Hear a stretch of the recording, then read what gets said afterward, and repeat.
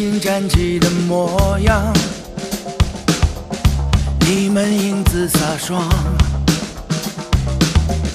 凝结迸发的能量，哦，你们蓄势待发，握紧拳头的倔强，经过也能抵挡。就算有再大的风浪，勇敢面对存亡。你像风吹起狂沙，飘过天空，从来不畏平庸，使命在心中。你追风，你追狂沙，含泪筑梦，从来不会退缩，使命换英雄。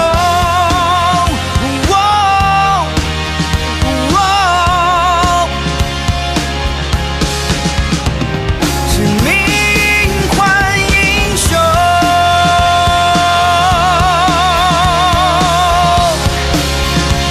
使命换英雄。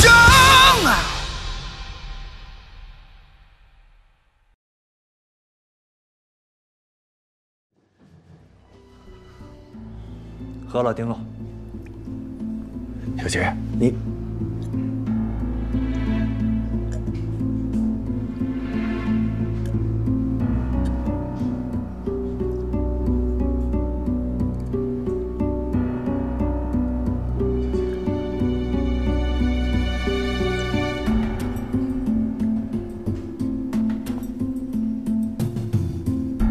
好酒量，好。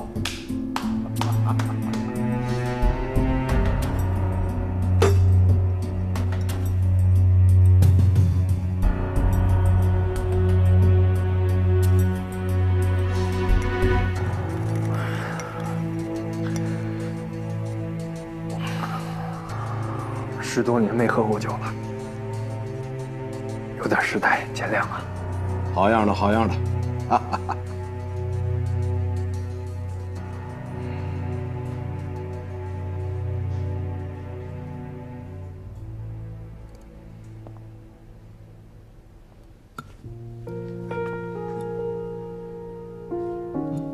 队长，不能再喝。边去！曹总，这工作我不要了。你瞎说什么呢？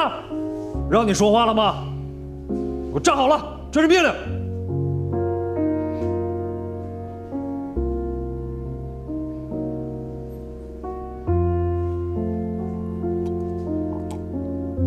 小姐，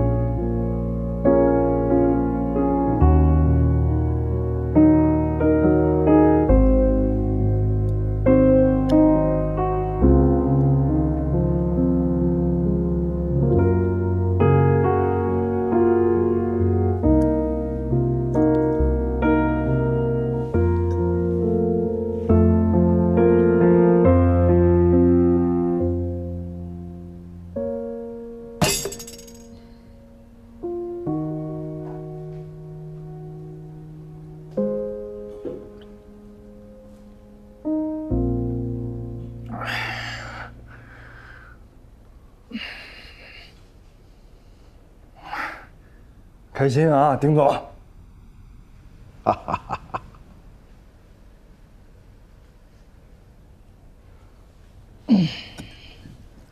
够了，警官，情意表达到就行了。没事儿，曹叔，人家情意还没表达完呢，你不能半途而废呀。丁宗坤，丁宗坤，秦大队和严班长是我请的客人，要是这样，过分了。丁总，去年有个被捕的毒贩，叫丁宗树，他是你什么人啊？哈，这跟我没什么关系啊。真的没关系吗？对呀。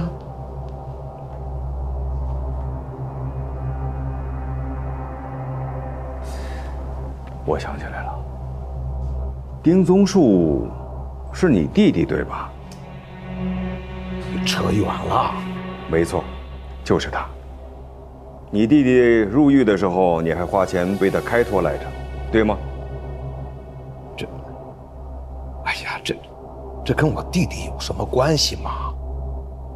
我就是替你把关，这不是替咱们之间的生意着想吗？你那个弟弟在宾馆贩毒，还持枪拒捕，是我配合公安抓了他。他的行为触犯了国法，就要负相应的法律责任，这是我的职责。你也给我记住了，不管在什么时候、什么地方，只要他犯了法，就会被制裁。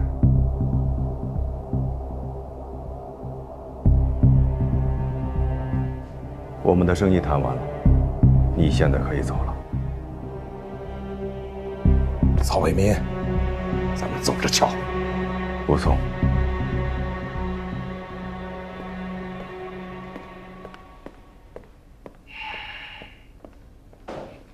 曹叔叔，你他刚才那样待你，我看不过去。做生意最重要的是人品，我的原则就是绝对不跟人品恶劣的人做生意。怎么样？以后跟着我好好干。这儿，还不谢谢曹叔叔？谢谢曹总。哎，不用谢。不瞒你们说呀，我以前也当过兵，我特别喜欢你们俩之间的那种战友情和兄弟情。不说了，来，我们以茶代酒。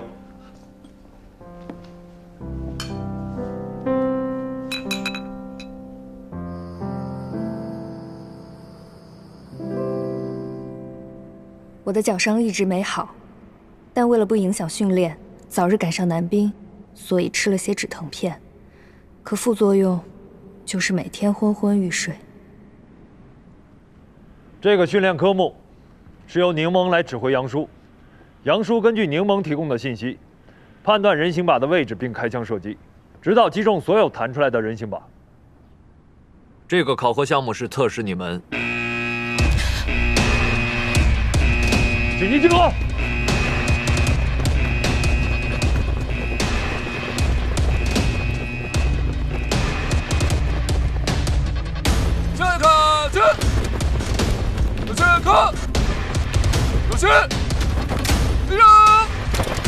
有个持刀杀人犯躲进了你们身后的这片树林，每人间隔10米，呈前弧形队形，以地毯式搜索方式前进。你们每个人注意安全，尽量招活的。是。行动！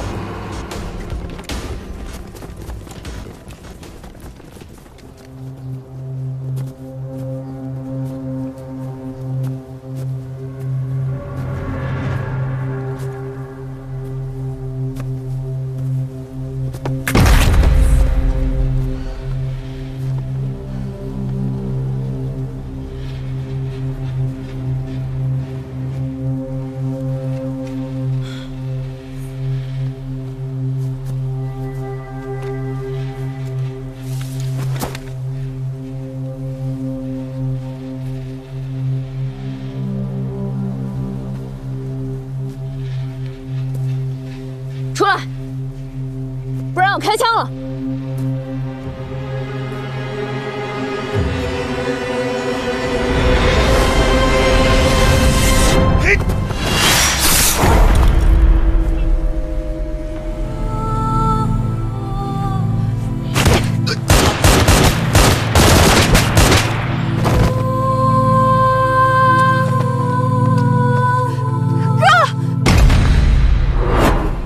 一共8个人形靶，2分钟内必须完成。计时开始。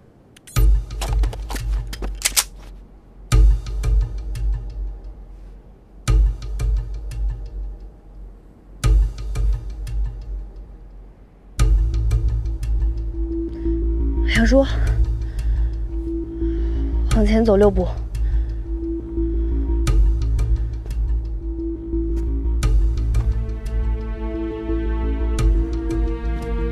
向左5步，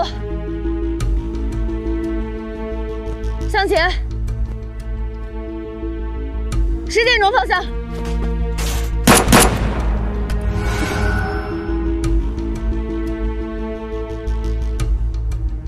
右转5步，穿过小门，直走，右转，直走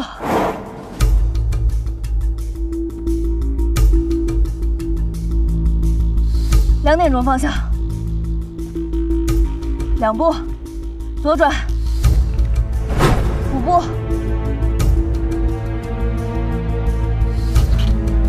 ，9点钟方向。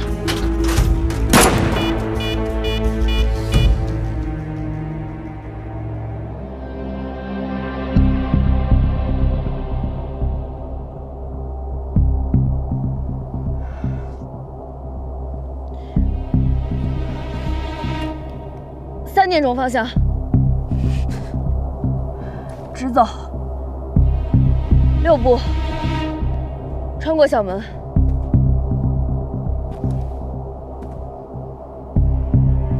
继续直走。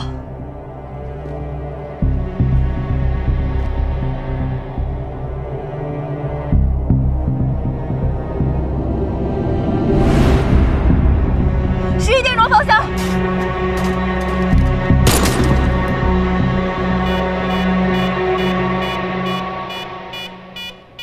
停！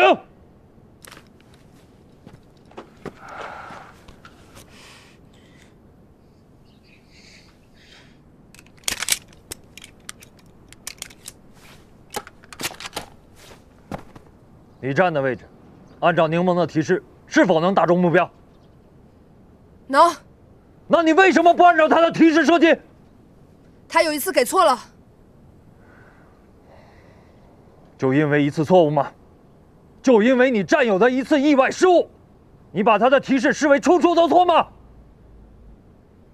即使他给错了，也要服从吗？在战场上，你连你的战友都不相信，你还能相信谁？就因为你不信任自己的战友，才触碰了警报。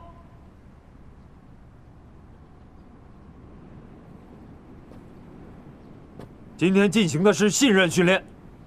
你们每一个人都要绝对放心的把自己的后背交给另一个战友。对自己战友的绝对信任，是你们在战场上能够生存下去的前提条件，明白吗？明白。我听不见。明白。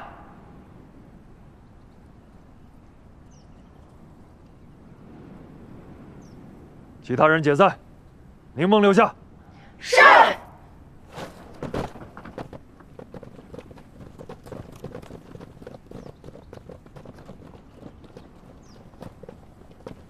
你怎么回事？报告，我突然胃疼。这是理由吗？如果在战场上，你的失误将造成无谓的牺牲，生命的代价，你胃疼负担得起吗？报告，我真的不知道为什么今天身体会出现这样的状况，我以后会注意的。今天的情况是我的问题。 站住！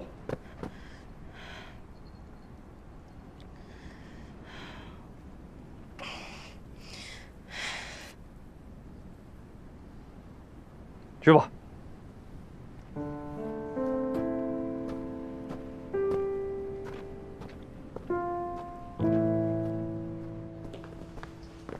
柠檬，刘医生说你是因为心理压力过大，所以才胃痉挛，经常想去厕所。 这个药是他让我给你的，他说你吃完这个应该就没事了。我也觉得我应该没什么事儿，谢谢教导员。没事儿，那你好好回去休息啊。嗯，走吧。教导员再见。再见。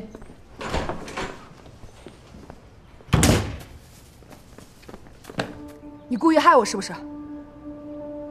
对不起，杨叔，我真不是故意的。你大数据分析的那么好，我枪法那么准，我们应该是最厉害的组合。结果这次得了最后一名，你不觉得丢人啊？真的对不起，我当时很不舒服。不舒服，所以你就可以毁掉任务，不管你的队友了。这要是在战场上，我可就死了。我当时胃真的很疼，还真会给自己找借口。你一点都不像你哥哥。你哥明知道会牺牲，还会往前冲。你呢？你不但推卸责任，你还编瞎话。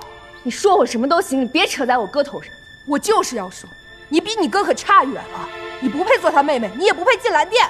你有本事你再说一遍。你听好了，我说你哥。哎，你们俩干嘛呢？这什么态度啊？杨叔，他身体不好，你不关心他，你反倒刺激他，对吗？不对。柠檬，你这是跟队友承认错误的态度吗？是我不对。战友之间应该互相帮助、理解、支持和关心，可你们呢？互相埋怨和指责对方，这会影响以后你们执行任务时配合的默契度。行了，这事到此为止，以后不许再发生了。是。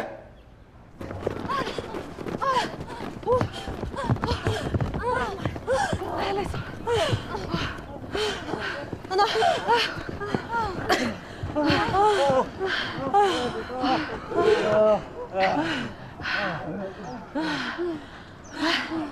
队长今天怎么来这么晚？哎，你说会不会总部司令员来了？哎，我听说司令员特别和蔼，盼了那么多天，是不是真的要见到他了？是啊，能见司令员多好。哎，童瑶，我看你怎么一点不兴奋？你们就别瞎猜了，司令员今天根本就不回来。啊？你怎么知道的？啊，那我可不能告诉你。别卖关子，告诉你。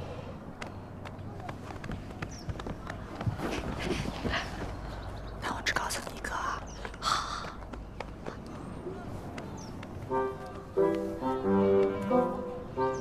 手机不是都上交了吗？你们怎么还上交了一个，草了一个？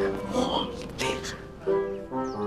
这是司令员专职驾驶员的微信步数，他微信步数一直在往上涨，所以他一直在走步，根本就没有开车，所以司令员根本就不会来。你这怎么？嘘！司令员的驾驶员是我老同学，我有他微信，所以我能看到他微信数据。哇，你可以啊！哎，大家就别担心了，今天司令员不会来了。你凭什么司令员不来啊？我摩托有招啊！东东，队长，快听手机。队长，交出来。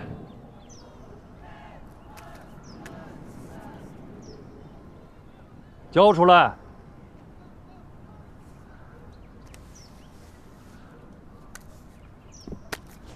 去跑10圈。队长。15圈。是。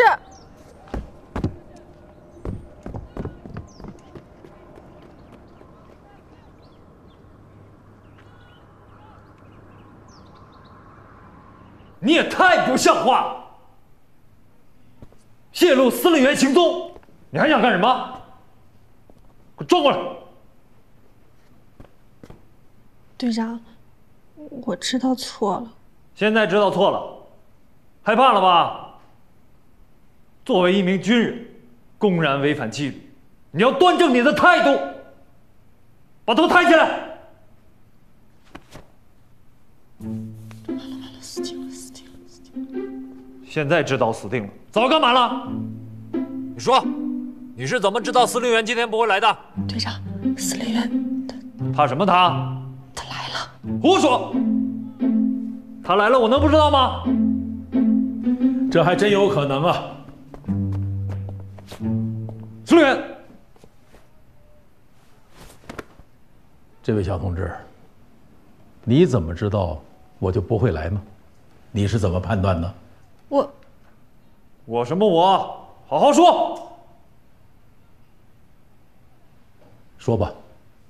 我跟您的驾驶员以前是同学，我是通过他的微信步数加上一点推理判断出来的。通过微信步数推理？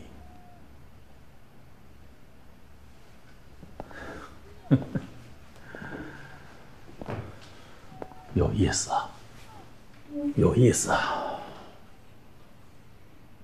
还有什么本事，说说看。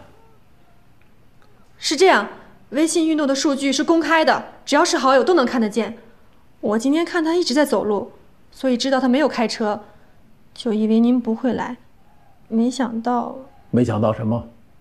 没想到您没坐他的车，是我失算了。你已经很厉害了，很有侦查意识吗？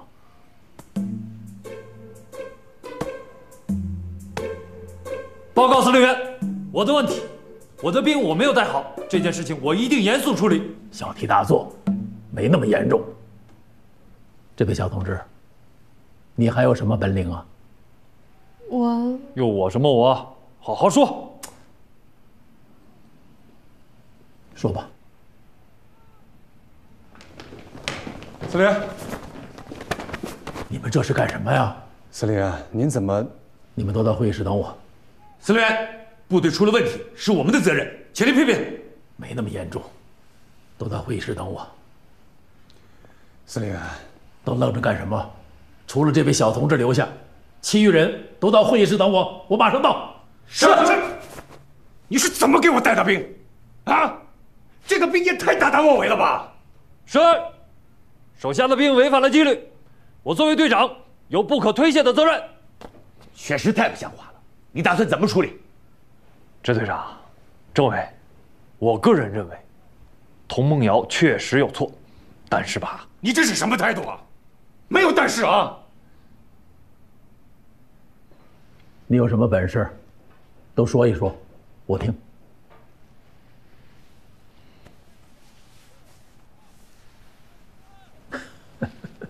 不用那么紧张。你是不是信不过我这个老同志啊？觉得我老了？其实，我的学习能力还是可以的。年轻的时候我也做过侦察兵，可那个年代没有今天这么多的智能设备，否则我也一定能够成为电脑高手。有这种可能。秦观啊，你这个盲目护犊子的毛病，什么时候能改一改？是，政委批评教育的对，我一定改正。支队长，政委，我插句嘴啊，这个兵犯了纪律，是该受到处罚。那咱司令员，这到底是怎么想的？还是没带好。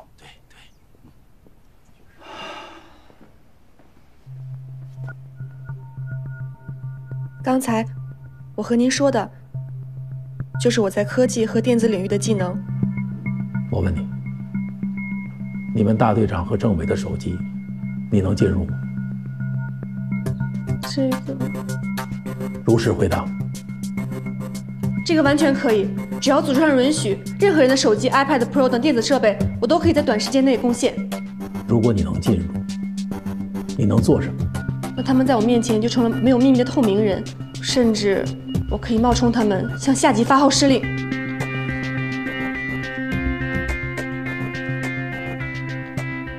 我要感谢你啊，小同志，你给我上了一堂生动的警示课。司令员，好了，我问你，你对现在我们军营的设施有什么建议吗？现在部队的信息化建设很快，一切最新的设备设施都有，都挺好的。但有一项缺点。什么缺点？司令员，我告诉您这个秘密，您能不能不处罚我？那就看你说的这个秘密的价值了。说吧。同志们，我们以往开会都是上级在讲，下面在听。这次我们换一个方式，由这位小同志给我们讲，我们来做笔记。来，请坐。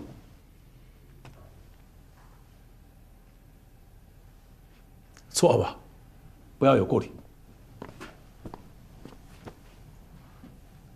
我军现在正在加强科技兴军、科技强军。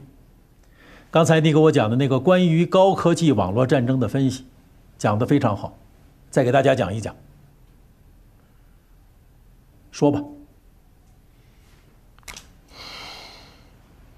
司令员让我说2句，那我就说2句。关于现代化的高科技网络战争，我是这样想的：如果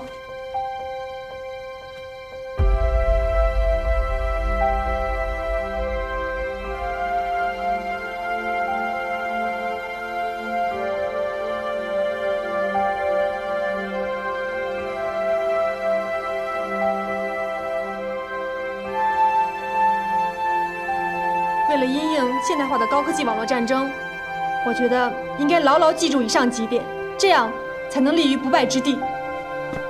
汇报完毕。鼓掌。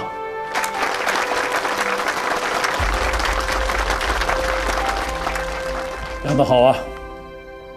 从这位小同志身上，我可以看得出，我们的蓝色闪电突击队挑选的都是人才，个个都是精英。看来总队对你们的支持是完全正确的。谢谢司令员夸奖，我们会再接再厉的。好，小同志，谢谢你了，你可以回去了。是。鼓掌。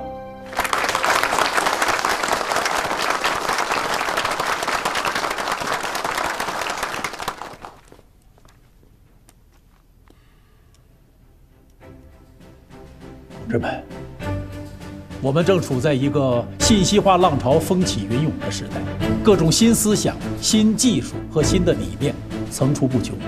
大数据、云计算、人工智能等等新的科技正在重塑着新的战场形态。因此，我们必须打破固有的思维，直面挑战，在信息化、智能化、无人化的大背景下，打赢这场现代反恐战争。是。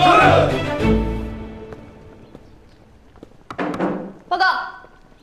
来了，来，快进来。队长。来，坐，坐吧。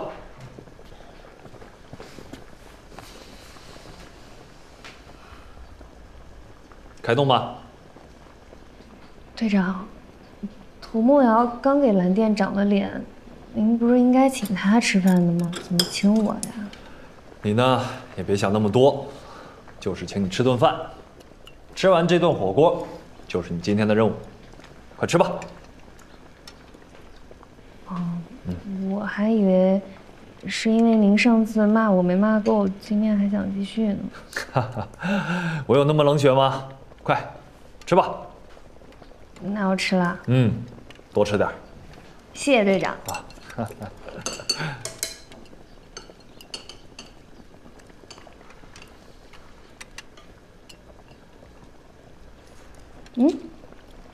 对了，队长，您还没有跟我说您为什么要请我吃饭呢？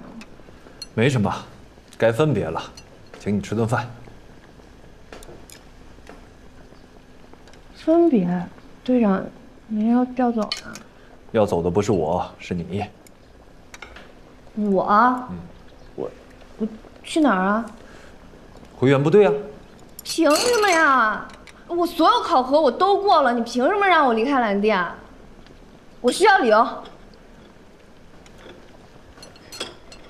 第一，你擅自击落6架无人机，这是蔑视纪律；第二，你冲动处理危机，导致自己差点牺牲，这是蔑视生命。作为一个军事主官，更在乎的是一场战斗下来，战友们都在。像你这样的兵，我们蓝店不需要。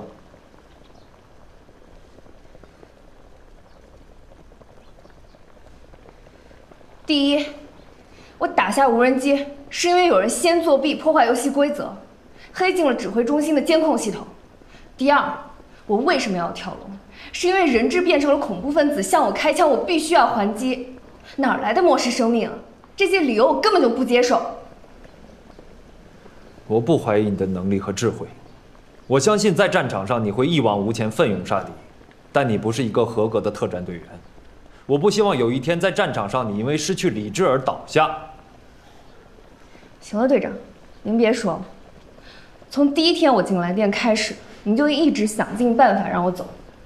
我不管怎么样，您今天必须要给我一个合理的解释。来，队长，您让我留在蓝电，我一定会带动蓝电的战斗力。蓝电又不是没有你就活不了，干嘛需要你带动啊？蓝电不是没了我活不了，是我离了蓝电活不了。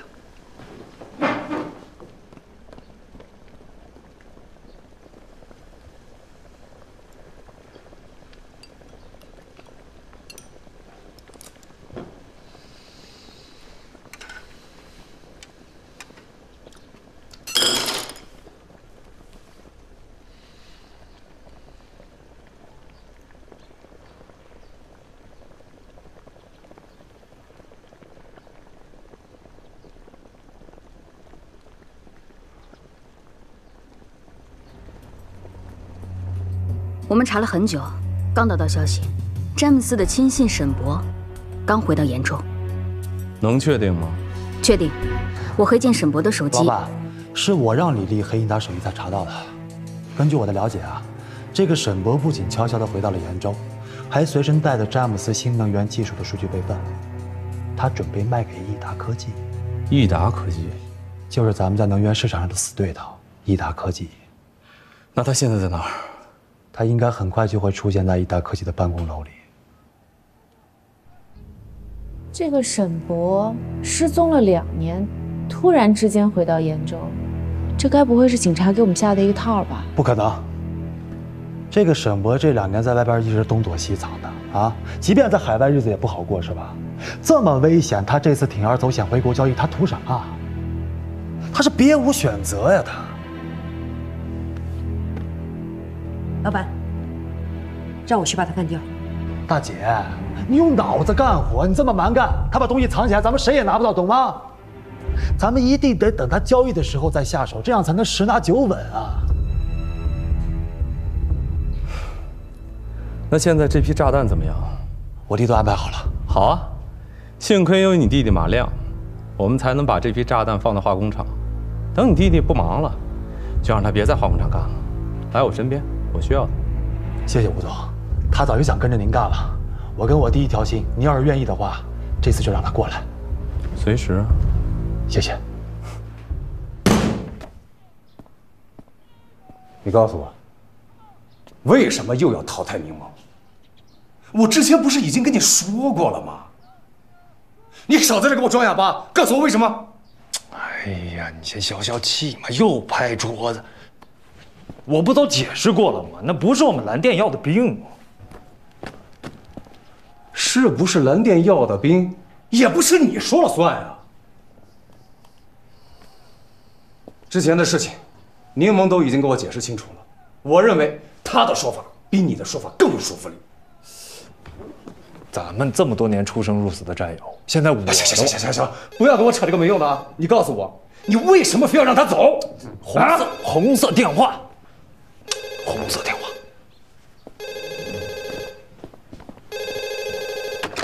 喂。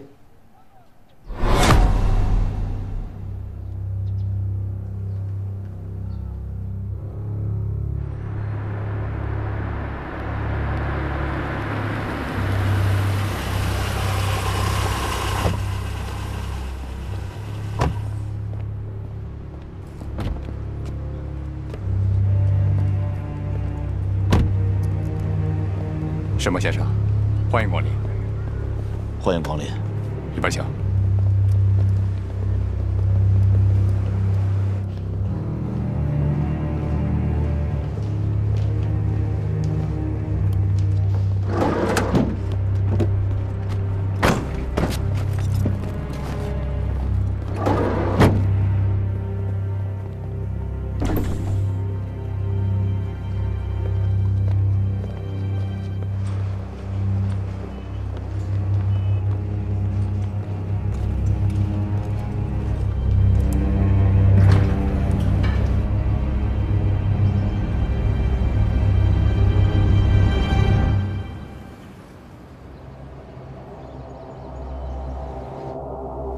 看好了。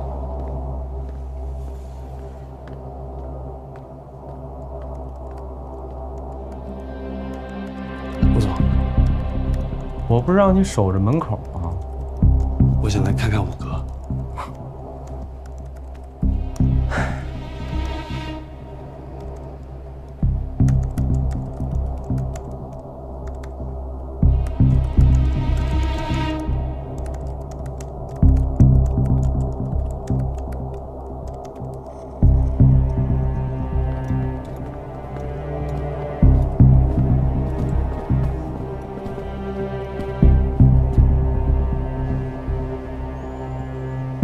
303没错吧？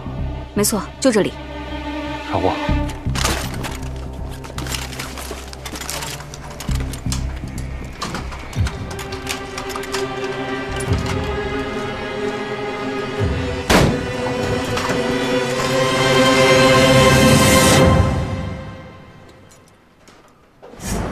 根据通报，公安机关经过长期的侦查和严密的部署，已经备好了一份大礼，就等着这帮恐怖分子主动现身了。上级命令我们要随时做好准备，全力以赴配合公安部门的统一行动，务必把这帮恐怖分子一网打尽。情况问罄。到。是骡子是马，只有拉出来溜溜才知道。真正考验你们的时候到了，保证完成任务。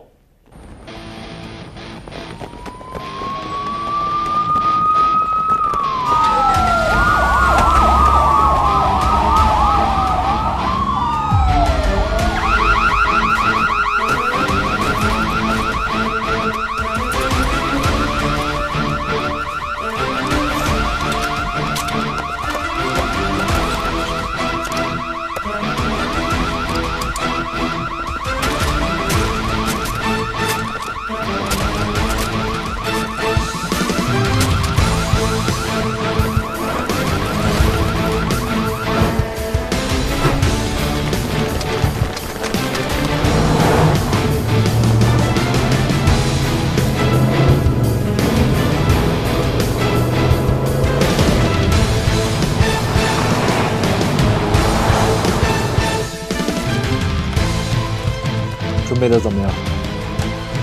没问题，已经把之前录好的画面传上来了，做了动态模拟，多层加密。爹，我那里没有人啊，你跟我开玩笑呢？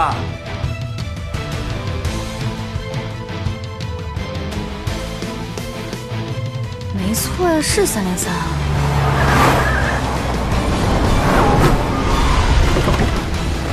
快！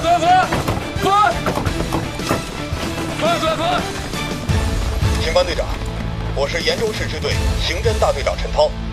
我们公安已经封锁了大厦周围所有道路，并疏散所有群众，剩下的交给你们了。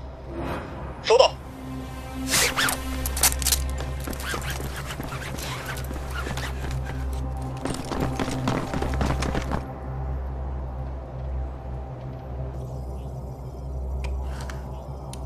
好，保持高度戒备。一只蚊子都不许给我放进来。是。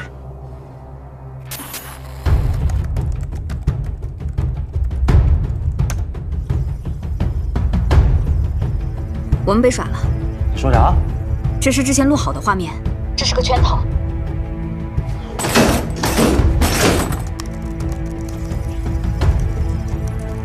对方用的是触发式动态模拟系统，有多层加密，需要点时间。副总，是我哥。别着急，没看李律弄着。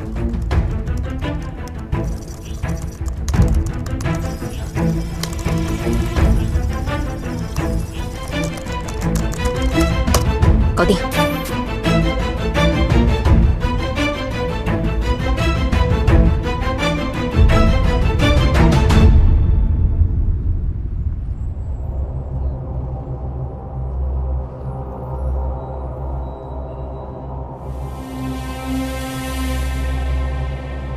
陈浩哲，盾牌推进。收到。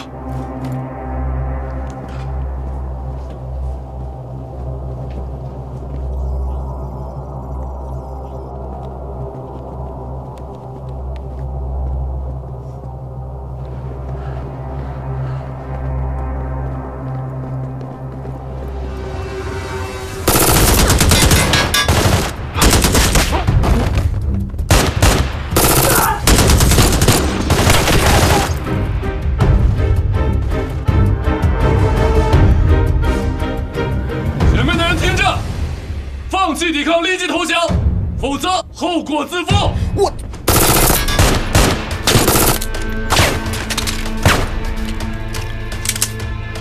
李弟，武警来了，赶紧想办法让我们撤！李弟，你一定要救救我哥。放心吧，我已经安排好逃生路线了。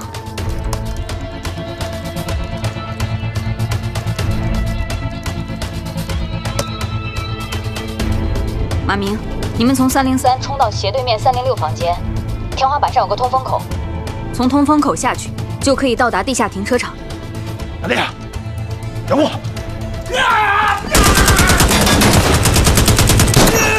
小心手雷后车！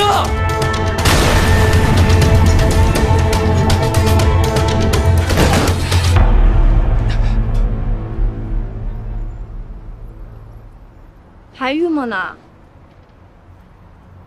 里面战况很激烈。快，救救我哥！别着急，我先弄一下他们的眼。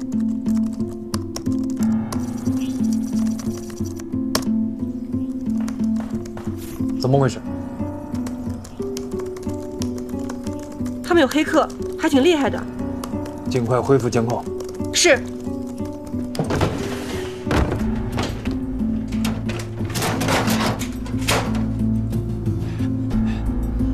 阿丽，我先上去，半分钟以后你们再上。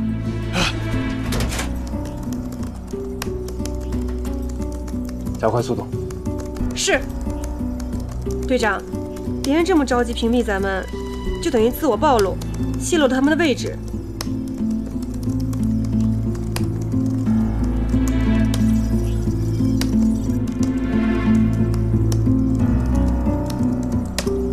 队长，黑客的电脑坐标已经锁定，就在附近的一个居民小区内。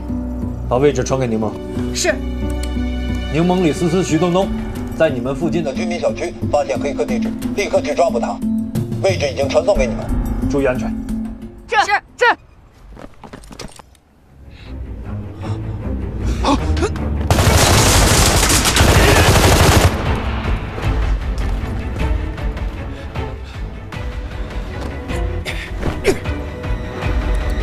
陈浩哲，把门炸开。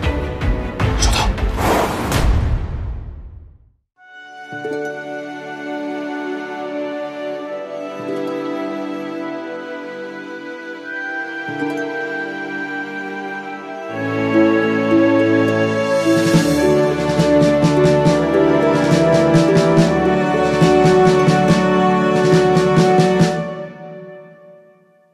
青春如梦，人海漂泊，风霜日落，有你有我，同心同手，为难与共，只欲只求相守，时光蹉跎，